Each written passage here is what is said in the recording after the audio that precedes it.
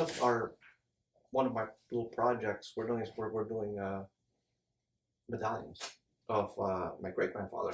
Oh, nice. And what we're doing is we're gonna press just limited number, but we're gonna award them to historians. People basically contribute to Filipino history. So we have a short list of people who we want to give the medallions to, and maybe there might be a feature that we should put in. Let me know, man. Right? It's like it's like something different. I was thinking of doing something in Latin. It's like, well, that's it sounds like counter. Yeah, I think with barbarian, they'll appreciate it. Yeah.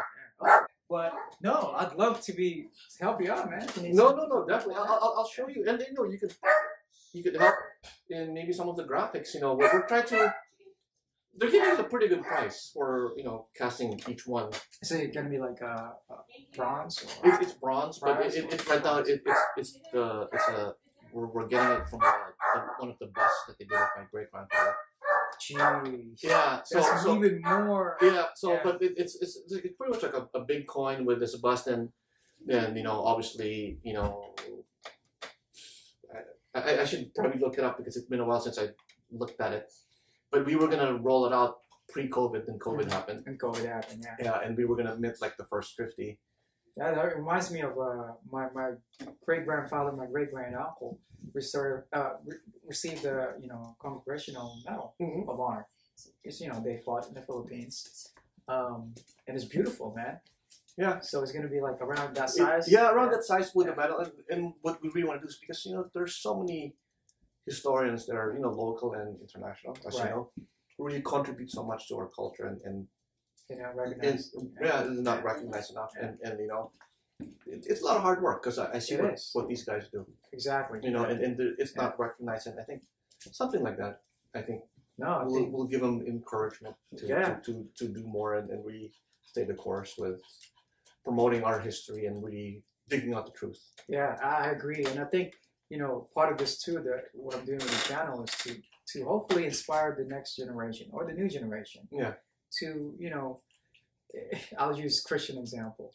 In our previous interview, we were saying that you ask this, the younger generations, they can probably tell you what happened on the 3rd episode of Kim Kardashian.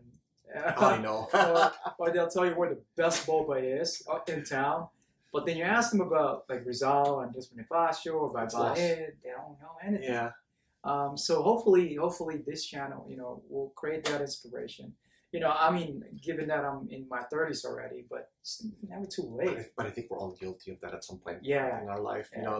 I didn't really get into our family history about your age. Yeah. Yeah, and it was slow process. I kind of knew there, but a little bit here and there. But it gained more momentum maybe as as the senior members of the family started passing away, and I felt the need of keeping up to a lot of the history of the family and making sure that it's not lost over time. Yeah, absolutely. Because if nobody did that, then people wouldn't know much. Exactly. People are like, oh, what did so and so? It's like, then nobody knows. Yeah, and then it's just gonna be lost in the grave.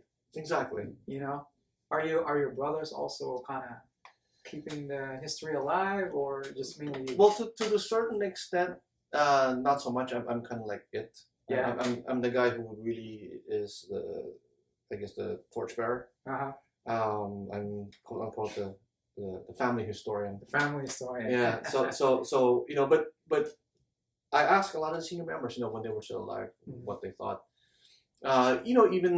Even some of because we're kind of like the younger bunch of the family.